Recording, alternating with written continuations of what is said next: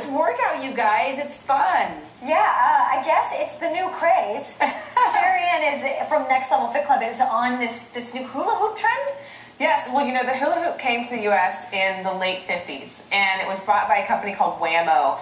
And so and they created the frisbee as well. But it started out as a kid activity. Yeah. But now it's turned into a complete fitness frenzy. I had no idea. But being a mom of 3, I brought my child's hula hoop, which it's Cosmo because it lights up, so it's pretty cool. I love that. So but it works fine. Using your kid's hula hoop will be just fine. If you want to do a fitness hula hoop, you can go to any store and get. Are they more expensive?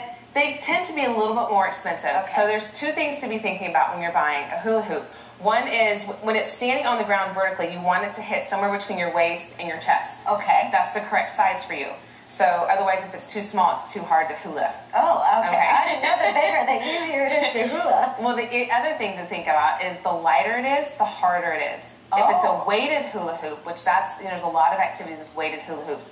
The weighted hula hoop is easier to spin around. Oh, if you think about it, you have the momentum, so you can keep it going. So you can actually use a weighted hula hoop longer than you can use a light hula hoop. So how are they using the hula hoop for the workout? Is it literally just... It's literally like, okay, to start basic, pick up your hula hoop, and I'm going to have you do it. Oh, so the first move, how long has it been since you've hulaed? I can't remember. I don't know. Okay, so before you start hulaing, the first one you want to do is just side to side.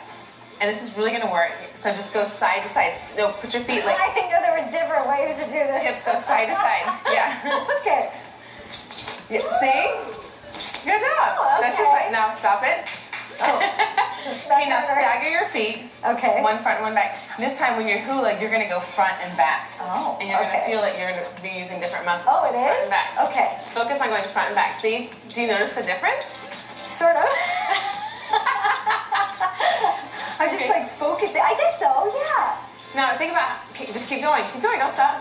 Okay, now step to the side, and now go side to side without stopping your hula. What? Oh, did I do it? Oh, I did it. All right.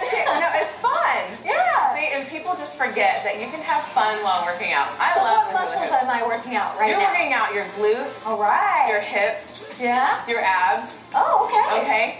So stop the hula. Okay. Now, cut it out. before the bump, I was doing it on my arm, Oh, okay. And so I've never been able to do this. Watch out, everyone. Okay. We don't need to do it? Yeah, okay. That might be dangerous. Now this is going to work your arm.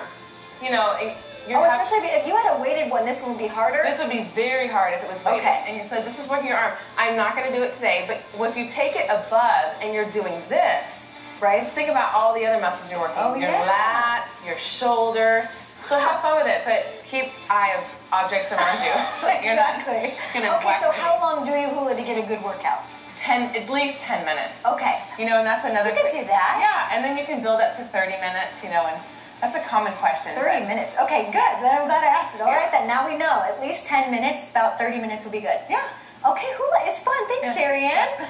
Wow, things we can do while we're just sitting, watching TV. Just stand up for a second and get moving. Yeah. Get your kids moving. Yeah. You can move together. This is a fun one for everyone to do together. Now, coming up, we're going to check in with the Arizona Humane Society.